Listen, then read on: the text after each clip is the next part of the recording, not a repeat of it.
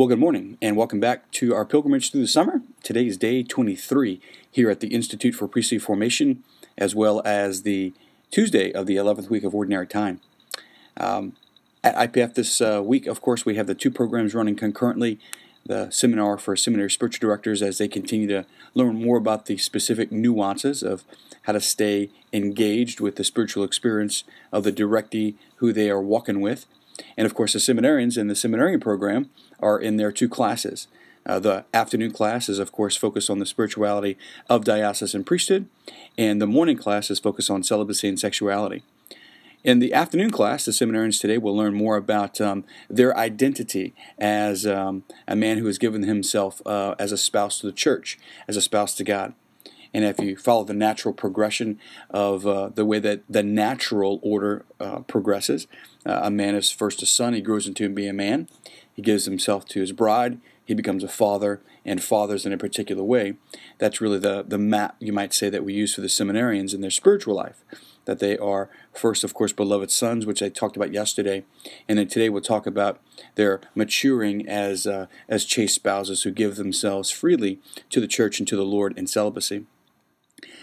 In the morning class, in celibacy and sexuality, there'll be a great complementarity to the afternoon conversation as we continue to talk about the things that perhaps hold a man back in unfreedom, the things that prevent him from truly making a gift of himself. And yesterday, the men discussed anger and resentment, and today they'll continue to unpack the nuances of that. And the reason we might spend 2 days on that is just because it's a very influential thing in a man's life.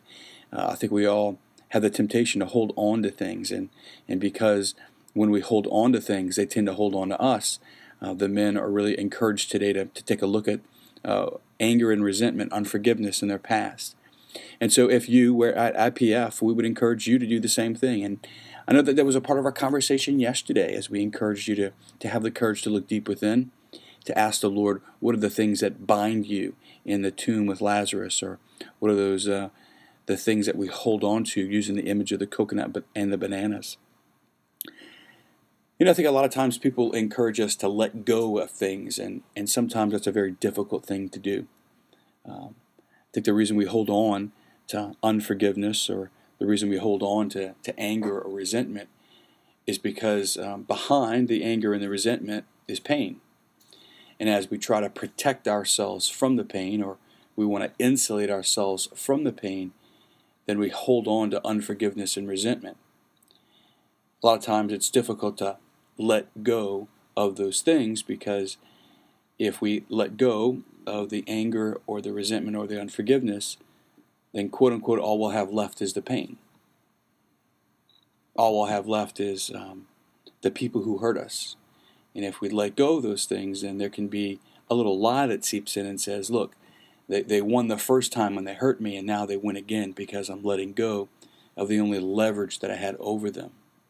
And of course, that's not the voice of truth, nor is that the voice of God, nor is that the voice of freedom, but certainly those are I think some of the reasons why people hold on to things.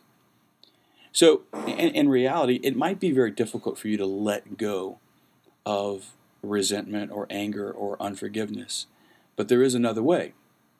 Instead of letting go, can you let God in? Instead of letting go and somehow relinquishing the very thing that you've held on to for such a long time, perhaps the first step, not the only step, but perhaps the first step is just letting God in to that place in your heart where you feel like you have to defend yourself or protect yourself.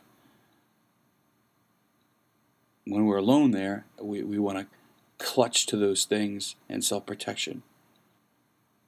But when we're with the Lord, and we know that He's with us, as the psalm says, in that dark valley, in the shadow of death, when we're not alone, when He's with us, then it's easier for us to, in relationship, relate the things in our heart, and then give Him permission to give us the grace to let go. But before we let go, can you let Him in?